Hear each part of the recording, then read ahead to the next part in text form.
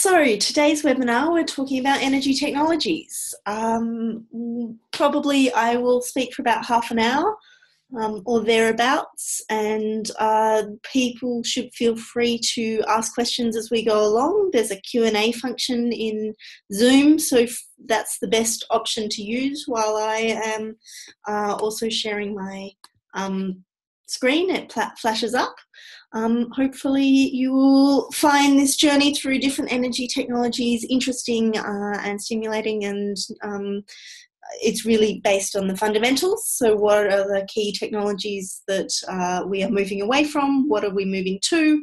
And what are the key considerations and how do these work? So it's back to first principles, really, to give everyone who's interested in community energy and moving to 100% renewables a grounding in understanding those technologies. So that's what we're trying to do today. So let's get started. Let me share my screen.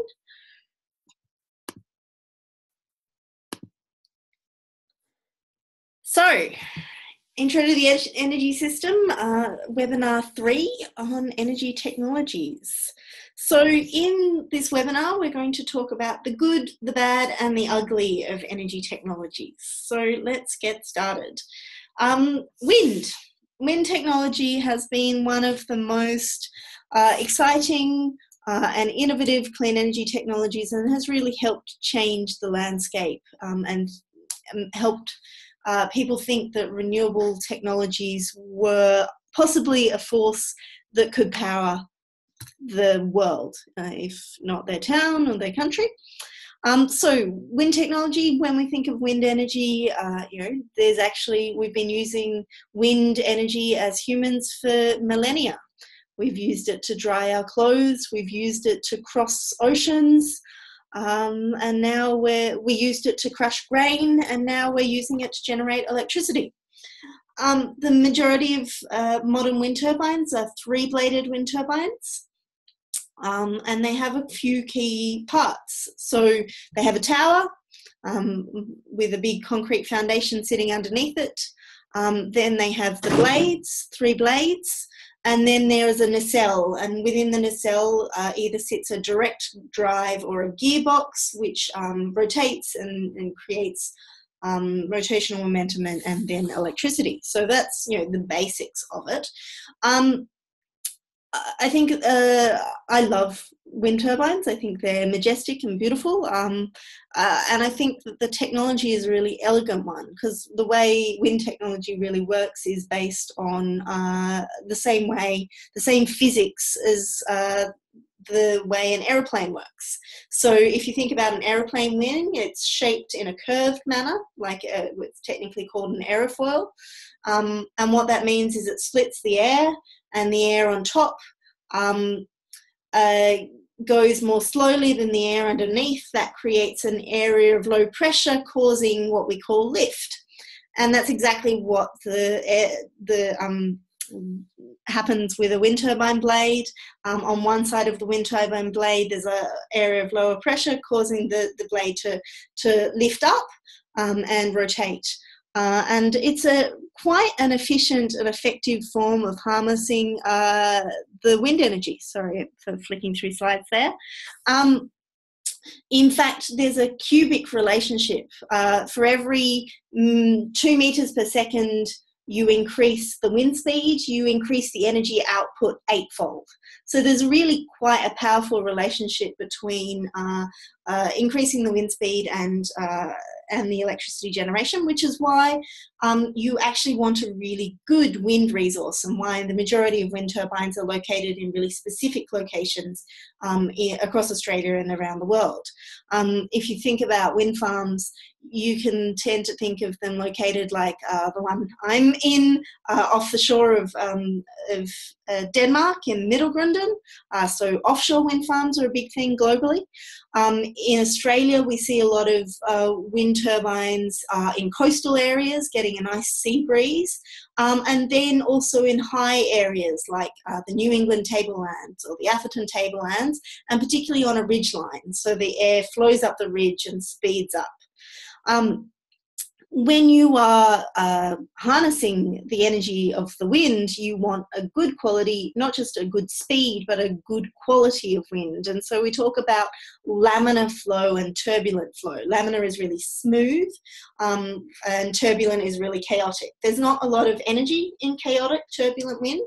And so in cities or forests, trees and buildings kick up a lot of turbulence, and that means that there's not much energy to then harness. So that's why you see majority of wind turbines not in those locations, because you want to make sure that the air is smooth flowing and flowing fast, so you can really easily harness it. So that's sort of the basic physics of how wind turbines work. One of the interesting things about wind turbines is that they're highly modular. They started off, really the modern wind industry grew out of Denmark in the late 70s and early 80s. In fact, one of the first modern day wind turbines, a 900 kilowatt turbine, was literally built by a community. I recommend you go and look it up, the community and the wind turbine of Tvinvind. Tvinwind, I'm pretty sure, something like that, in Denmark. People built the foundations, poured the concrete, laid the steel rods, designed the blades. It was a real community effort of about 700 people. Quite an exciting story back in the late 70s, early 80s. And then really it exploded from there. So most of the turbines started off quite small, and then they scaled up. And now on the bottom right-hand corner, you'll see me standing in front of a very big, fat wind turbine. That was a 5 megawatt wind turbine in central Germany. At the time, it was one of the largest in the world. Now we're up to 8, 10, even 12 megawatt wind turbines, and they're talking about 20 and 50 megawatt turbines in offshore farms off Germany and in the North Sea in Denmark and places like that. So we've got very small little turbines all the way up to these really big monster turbines. And lots of ability to scale. And one of the things about having a modular technology where you have lots of turbines rather than just one big generator, like a 350 megawatt coal generator, is it helps bring down the cost much more quickly. So you've seen wind technology was for a long time one of the cheapest new builds of renewable energy technology. It's now cost competitive and cheaper than building new coal and new gas. And it's played a very important role in Australia's transition to renewables so far. It was when the renewable energy target was instigated in 2001, that really drove a lot of wind development, particularly in places like South Australia, where the wind resource was the best. The flow of air coming off the Great Australian Bight is, some of the best wind resources around the world. And the other great thing about a modular technology is that you can have a wind farm that's 1 turbine, or you can have a wind farm that's 500 turbines. And so what we've seen is in community-owned renewables projects like Hepburn Wind, which is the top right-hand corner, you've got wind farms with just 2 turbines. So that is either Gusto or Gale, one of the 2 Hepburn wind turbines.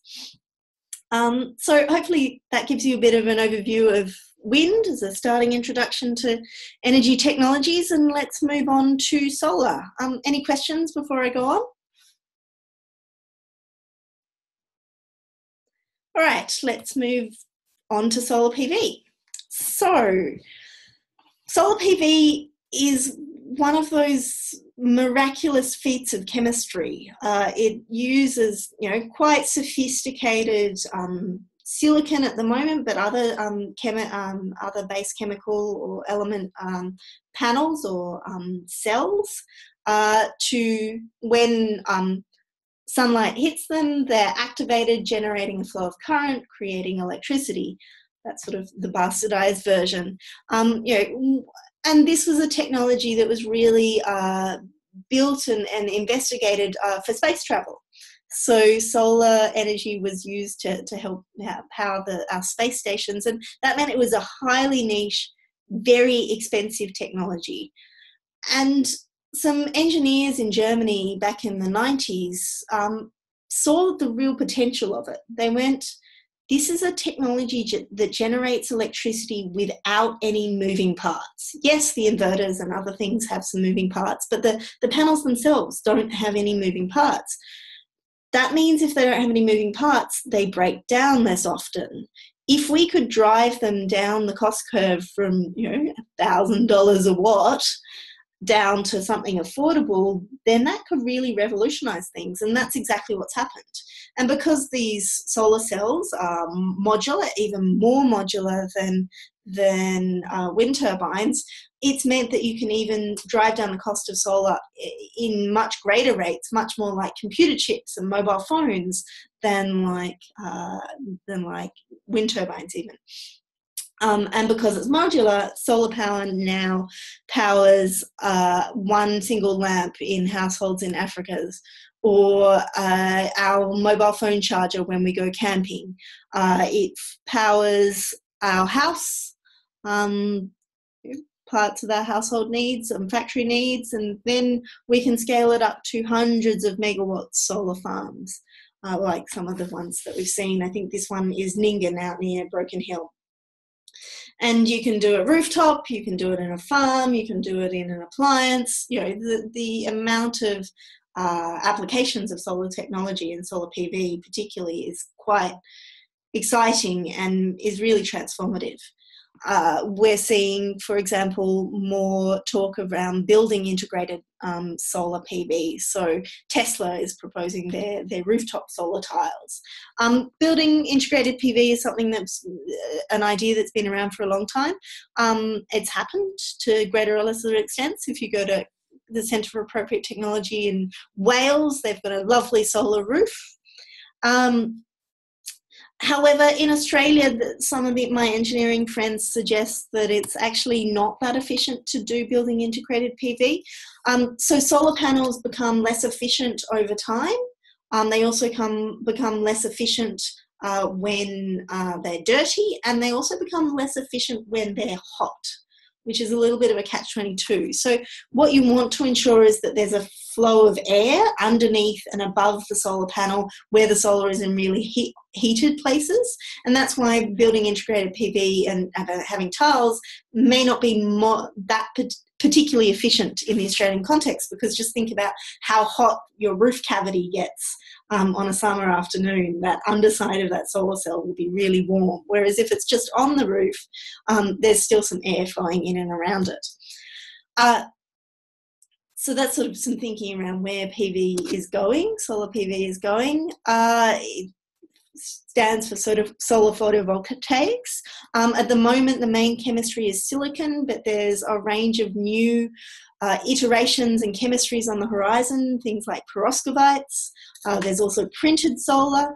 One of the things around solar and really energy technology, any energy technology, is the question of efficiency. You want to get efficient solar panels. That means for every unit of energy of sunlight that falls on the solar panel, you want to convert as much as that into electricity as you can. And typically solar panels have been in the sort of 10, 12, 13, 15% efficient range. In the University of New South Wales has for a long time held some of the world records for the most efficient solar cells, and they're getting up into the high 20% efficiencies. So we're getting more efficient in our solar cells. But the thing is, the more efficient you get, often the more expensive you get. So you've got to find a trade-off between having affordable solar panels that are sufficiently efficient that they'll also pay themselves back. That's standard engineering design when you think about those two trade-offs. But one of the promises that we've heard a lot about is printable solar panels, where you print quite low efficiency solar cells, but onto material, and you turn it into backpacks or whatever, or curtains. And they're low efficiency, but they're so cheap that you're still getting some good electricity, and it's quite cost effective. So there's a whole range of technologies happening. With solar and wind, they're both mature, well-established technologies. they will form, for the next many years, the bulk, or it will increasingly become the bulk of our energy needs, or provide the bulk of our electricity needs. We're not there yet, obviously. We're still only, at 14 or 15% renewables in Australia, but we're headed that way.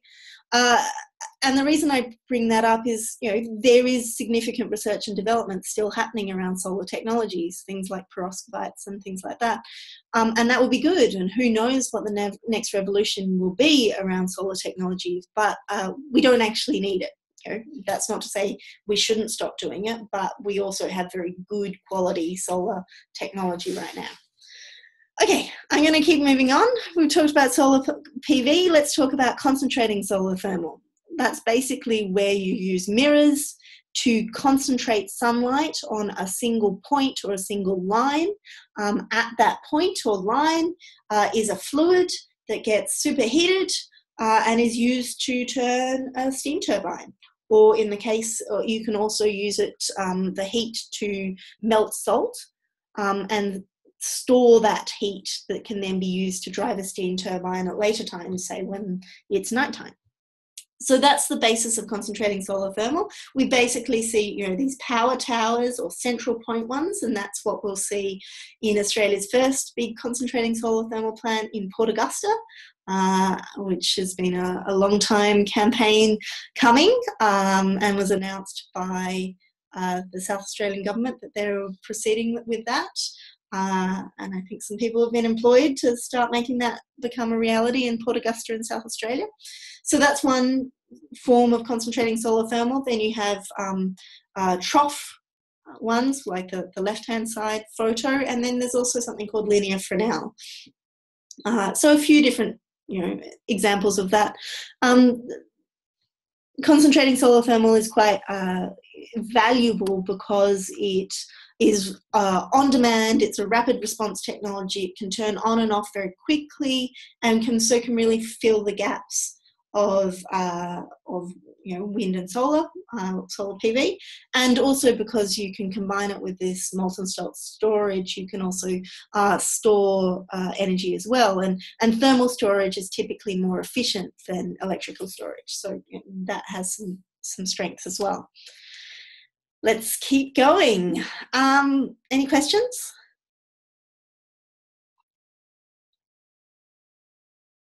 Okay, keeping going. So the good, sustainable bioenergy, and I really emphasize the sustainable here. Bioenergy is one of those technologies. In fact, it's not just one technology, it's multiple technologies. If you use the wrong feedstock, the wrong biomass resource, like say native old growth forest, it's terrible, for ecological outcomes and for emission outcomes.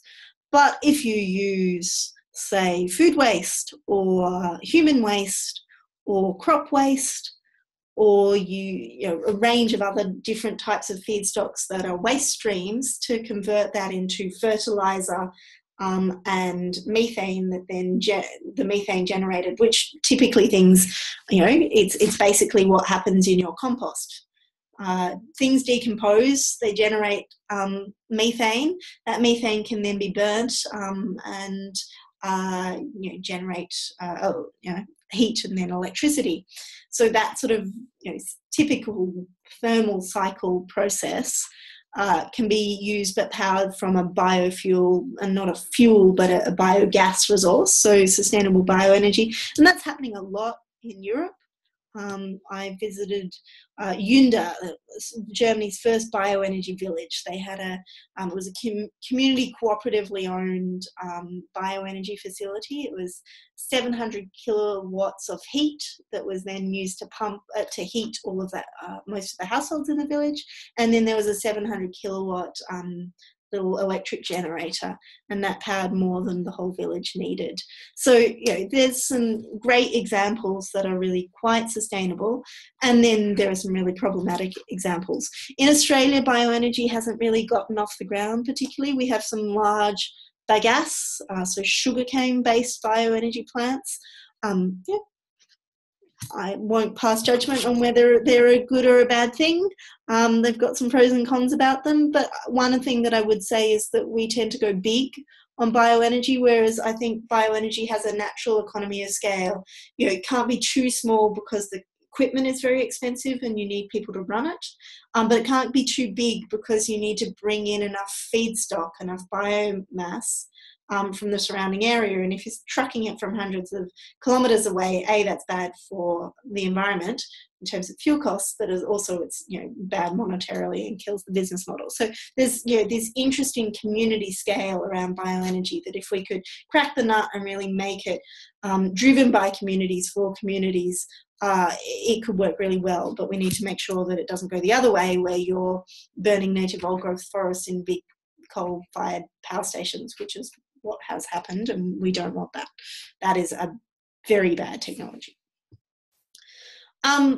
One of the other things around sustainable bioenergy is it does generate not just electricity but heat, and heat is actually a very valuable commodity for our industries.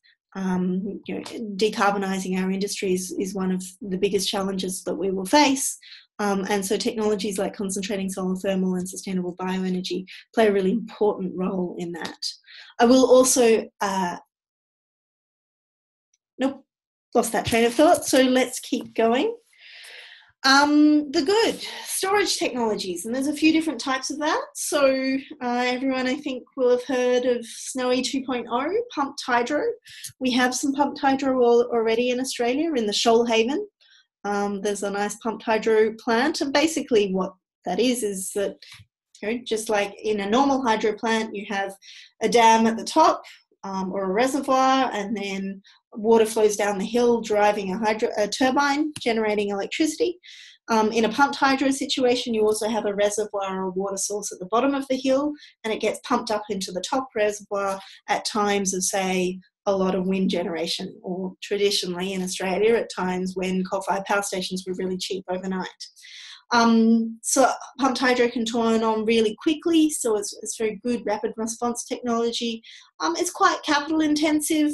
You need to do it in appropriate locations, so you've got, you're not affecting the ecology, and you've got a good water resource, and it's not interrupting, natural flows too much. But it is, a technology that that shows a lot of merit, a lot of promise, and there are, I think, about 5 or 6 community energy groups currently investigating community pumped hydro, so that's pretty exciting.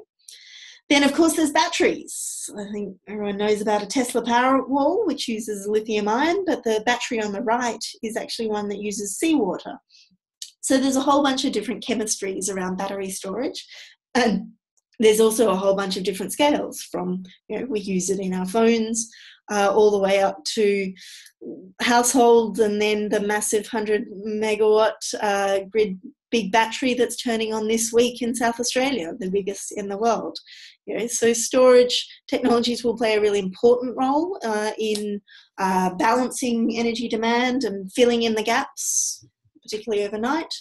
But there are some cautions. Some of the chemistries around battery storage are pretty toxic, so we need to be careful about them, and we need to put in place good safety standards, and we also need to put in place good stewardship and recycling programs, reuse programs, so that the chemicals involved in batteries get used at the end of the get recovered at the end of the life.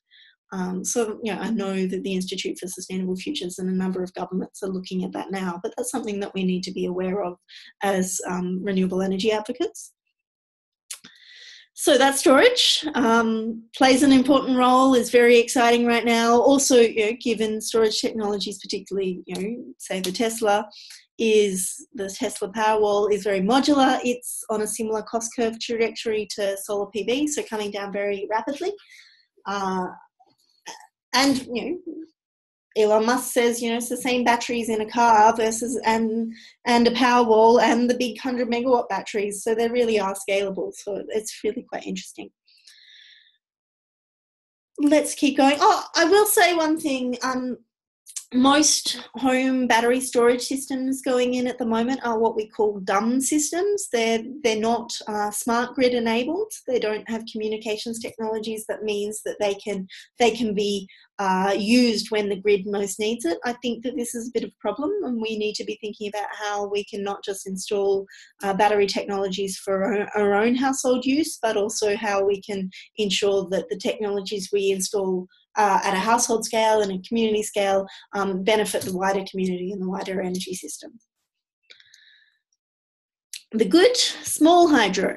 So I'm talking about run-of-the-river systems. This one is in the UK. Behind that wall on that photo is a big, what we call Archimedes screw, reverse Archimedes screw. It's a big lot of iron, and water flows down it, pushes it, turns it, and that then drives a generator. It generates about 70 kilowatts of power, and it is used to power the local cooperative shop up the escarpment from where that photo is taken.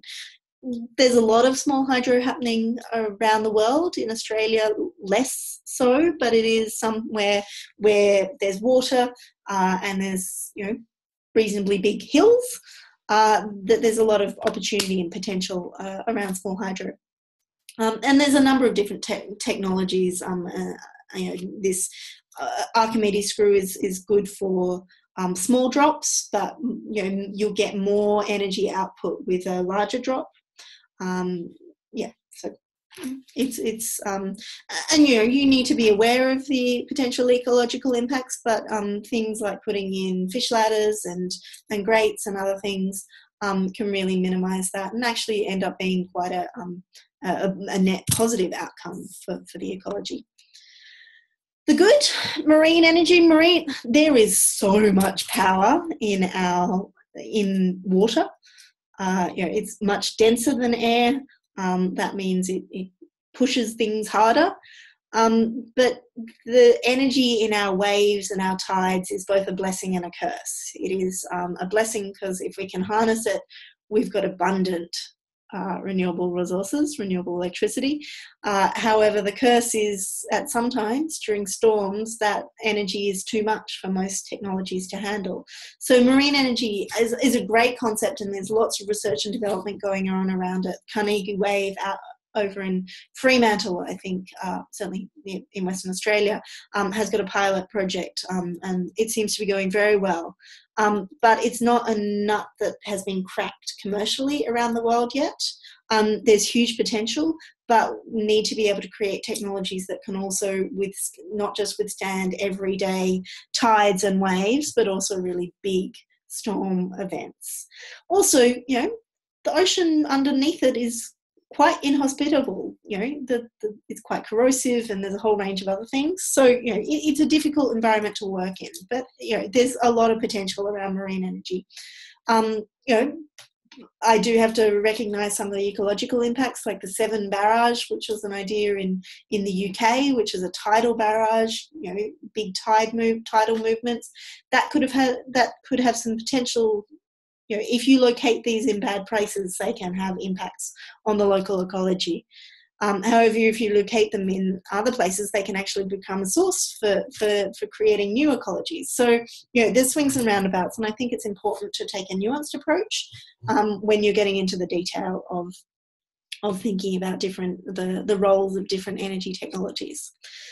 So that's the good, final good, energy management and energy efficiency technologies. So I'm talking about smart meters, in-home displays, apps, insulation, efficient appliances, smart appliances. These will all play a really important role because in a renewable powered future, our demand will be as dynamic as our supply.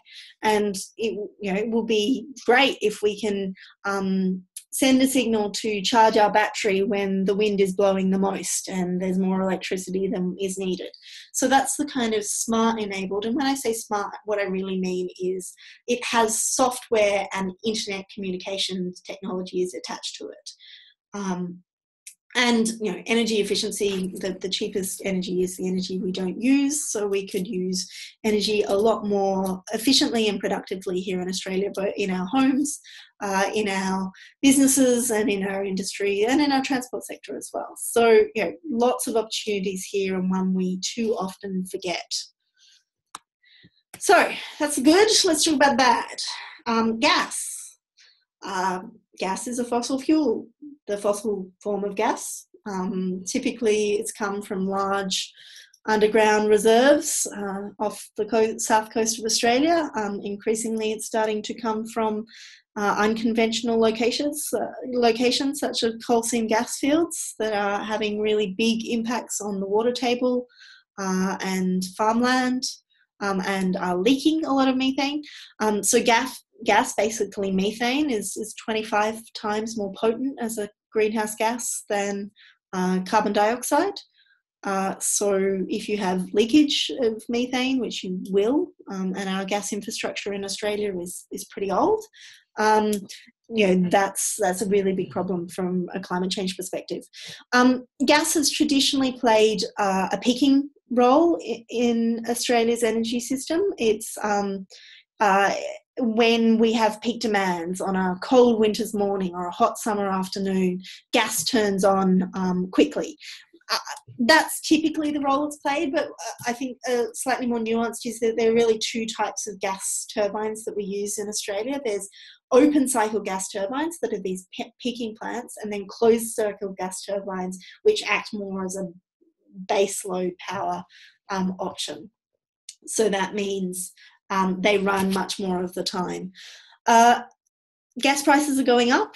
Our gas market is now linked to the international price, and we have committed, our gas companies have committed to export more than is actually good for Australia. So that means our gas prices are going up. That affects us as households if we use gas for cooking and heating, but it also affects us in our electricity bills because we're now more reliant on gas because we've had 9 coal-fired power stations shut down, but that means we're using gas which is more expensive, and even more expensive right now more of the time, which means there's a greater cost to all of us. So some big issues around gas from a climate change perspective, from a cost perspective. I think gas is going to play. There is one gas-fired power station being built at the moment, and a few proposed. That's a problem. But that said, we probably don't want our gas-fired power stations to shut down urgently because we need them for energy security reasons. And certainly we'll continue to do that. So until we can bring enough demand management, battery storage, and concentrating solar thermal and sustainable bioenergy on board. So those are the types of technologies that we will see replace gas. Any questions on the Q&A function before I keep going?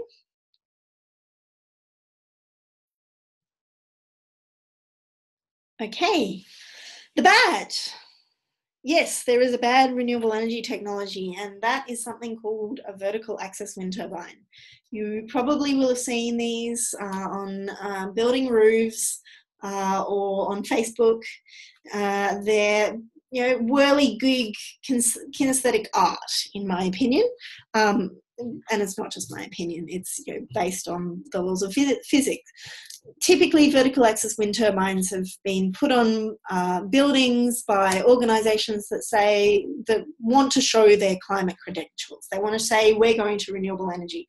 Unfortunately, they've been duped because typically a vertical axis wind turbine won't pay back the energy that was used to make it. They're highly inefficient, they're wrought, and they distract from the real solutions. These spinny things, whirligigs, part of them is always pushing against the wind. So they will never be as efficient as a horizontal axis wind turbine. Also, when you see people advertising these, you will see them saying, oh, they work in low wind and turbulent environments. There's not any energy in a low wind or turbulent environment. So how can you harness much energy from a wind where there isn't much energy. So you know, they're just a bad idea. Please don't promote them. Please don't look at them there. And you know, if you want to find out more, the Alternative Technology Association and the Institute for Sustainable Futures used to run a small wind site assessment program or training course that I completed about 5 years ago. And you know, there's some really good literature around how, you know, these turbines are really inefficient, basically. So that's the bad big hydro. We have, you know, a fair amount of big hydro. I'm actually in Tasmania right now, so lots of big hydro here. You know, there's some fairly large ecological impacts and also climate impacts when you flood whole valleys. You know, you have trees that decompose and generate methane, and you also flood whole valleys, and that affects the ecology significantly. So really, we don't want to build any more big hydro plants, and we shouldn't be pushing other countries to build big hydro plants because, you know, they're an old form of renewables technology. However, the hydro that we do have, we should keep, you know, and upgrading it to include, you know, pumped hydro makes sense to me. So, you know, large hydro schemes with big hydroelectric dams, really, you know, the renewables of the 60s and 70s and 50s, not something that we want to be pursuing in the modern era, but maintaining what we have will help us get to 100% renewables much more easily. And it's a good balancing technology as well. It turns on and off very quickly. So, yeah, and how it works, water flows downhill, drives a turbine, generating electricity. It's pretty straightforward. Yeah. Keeping on moving on. So the ugly, I've talked about the good, the bad, the ugly. Two ugly technologies, coal. Australia has traditionally been 85% reliant on coal electricity for our electricity needs. We have a number of very large coal-fired power stations. We used to have 29. We now have 20, and with Muja Power Station in Western Australia shutting down in the next few months, we'll soon have 19. Coal works. You burn coal in a boiler, in a furnace. That heats a boiler. That boiler generates steam, and that steam is used to drive an electric turbine. In this photo, there's actually 4 different units. So each of those sort of square units is a different boiler, furnace, generator set. Those big concrete towers with a lot of white stuff coming out of it, that's actually the cooling towers, because you need to, you know, you use a lot of water when you're generating electricity using this kind of thermal process. And it's the tall chimneys that are actually where the carbon dioxide and other toxic pollutants come out the stack. Yeah, it's a technology that works more efficiently when it is going all of the time. It can't ramp up and down very easily, and that's where the term baseload comes from. It's a term to apply to plants like thermal plants, like coal-fired power stations that couldn't turn on and off quickly, and so you wanted them to run all the time. And what that means is then, well, electricity demand, when we use electricity, is much more dynamic than just running a coal-fired power station full tilt most of the time. So that's where we got things like off-peak hot water, where people encouraged, you know, the electricity industry encouraged you to use electricity overnight by heating your hot water. And that meant that they could soak up the electricity generated by the baseload power stations, like coal-fired power stations, and means they didn't have to ramp down, which would be, you know, bad for both their profits and also for their for the efficiency of the plant, and also more emissions intensive when they're less efficient as well. So that's why actually coal is not compatible with technologies like wind and solar, where, you know, they cut in and out quite quickly, and you need to be able to ramp up and ramp down quite quickly. So that's coal. It's the most emissions-intensive energy technology that we have. That's why it's ugly. So final, ugly, nuclear. Some environmentalists like nuclear. I'm not quite sure why, given that it's toxic from start to finish. Uranium mines are pretty unpleasant places.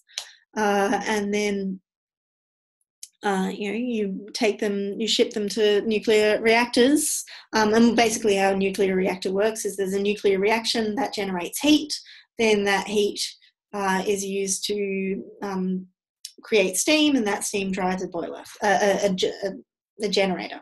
So very similar to coal, but instead of burning coal, you're using uranium to create a nuclear reaction. So different thermal process, but after that is pretty much the same. Nuclear is, and then there's the waste, which we still haven't found a safe way to process it.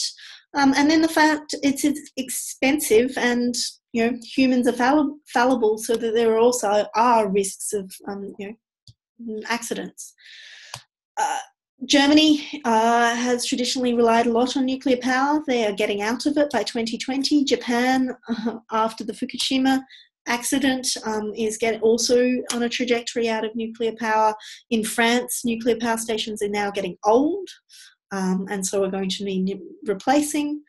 So there are, other than China, the main places that nuclear power plants are being built around the world. There's one, C4CE in the UK, there's one in Finland, and there's a few in the US. The ones in the US, about 2 of them have been cancelled in the last 6 months. The Finnish one is about 10 years over schedule, and I don't remember how much over budget. The Hinkley C one has got a power purchase agreement with the government to pay, I think, 28 or 30 pence a kilowatt hour. We're talking pence here, so we'll double it to get Australian cents. So we're talking about 60 cents a kilowatt hour for the new nuclear power station, and that doesn't really even cover the decommissioning costs of a very large and toxic piece of infrastructure. So expensive, costly, costly and expensive are the same thing. Has environmental impacts, really expensive, not really needed. And if you're interested in finding out more, I would Google Toshiba and Westinghouse and look at what their nuclear division might mean for Toshiba, the company that some of us buy computers from. There's concern that they might go bankrupt due to the inability to get nuclear working. So yeah, just don't do it. We don't have nuclear in Australia. It's illegal to build a nuclear power station in Australia. We should just not go there. So what is the time? I've been talking for quite a long time. Let me just finish by the last couple of slides. Oh, there's a chat. Question. Is there any way of using old coal mines for any renewables? So that's a really good question, Marianne. With old coal mines, in northern Queensland at the moment, there is an old gold mine where they're putting a solar array next to the gold mine, and then they're going to flood part of the gold mine, and they're going to pump up use the gold mine as a reservoir for pumped hydro storage, along with a solar farm next to it. So that's something that can be done, and a way to create renewables from mines. I was down in the Latrobe Valley a year and a bit ago, and one of the guys down there was telling me people have been thinking about doing that similar idea with the mines in the Latrobe Valley. The issue is that the amount of particulates there are in coal mines is much greater than in gold mines, and those particulates then clog up the pipes and the pumps, and so make it much more expensive to keep those pumps maintained and working. So there's some concepts around it, and a lot of people are interested in it. there are some challenges around it, and people who know more than me say it's pretty unlikely, but that doesn't mean it's not impossible. So yeah, I hope that sort of answers your question, Marianne. I will just finish with 2 last slides, but keep asking more questions and I'll answer them as they go along. So geography of coal generation, traditionally our coal, coal, which has formed 85% of our electricity needs until recently, is located in about 5 geographies around the country. So, there's over in Western Australia, southwest Western Australia, there's the Hunter Valley in Victoria, there's the Hunter Valley in New South Wales, the Latrobe Valley in Victoria, then sort of Tarong and Gladstone. And there are clusters of these coal-fired power stations, and they're close to where the coal mines are, either right next door or very close by. Then typically need to be close to a water source so that you can cool it. And then you just build big transmission lines to those few large coal-fired power stations. Wait a second, question coming up. Good question. I will answer that in a second, Marianne. Just to finish on coal-fired power stations, I think we all know this, but because we are in a transition towards renewable energy, that means that some places are going to be more affected than others, and we should be thinking about how do we utilise the amazing know-how and grid infrastructure that exists in those places. And so grid-based large batteries and those types of things. And then one proposal from Marianne just now was floating solar panels. We are seeing Australia's second floating solar farm, or maybe it's its first, being built on the Lismore sewage treatment plant works. I reckon if you flooded mines and then you floated some solar panels on the top, that would be a great opportunity. You can also use them for recreation and a whole range of other things. But certainly potential for floating solar farms. It's a thing, it's happening around the world. I think there's not much more to be said. Just final slide is, what's the geography of renewables? Well, solar you can pretty much put anywhere. Hydro is more specific, but the recent report by ANU found that there were hundreds of different potential sites for pumped hydro. Wind, we mainly see it across the south, across the Bight. And then in the higher elevation areas, so up, in the tablelands and the ranges. Those are the main areas. There's bioenergy where there's, good biomass resources, so particularly on the coast, around the northern rivers, northern Queensland, central Victoria. And then, wave and water is all around the country, all around the coastal areas. And then geothermal, I haven't talked about geothermal. I'm happy to answer questions on it, but I think I might finish up there. Are there any final questions?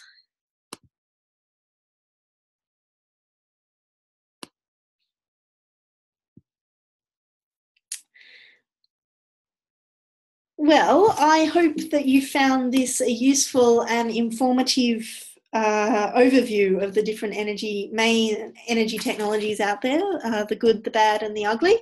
I haven't talked about more of the software type technologies like blockchain and things like that, but there's huge amounts of innovation happening. Thank you, Marianne. Thank you everyone else for attending. I hope it was useful, and I look forward to our final webinar on Intro to the Energy System next week, which is about how do we get to 100% renewables, what does that look like, and then there are a couple more webinars in the series after that. I hope, one more question. Thanks. Have a great evening. Enjoy your night.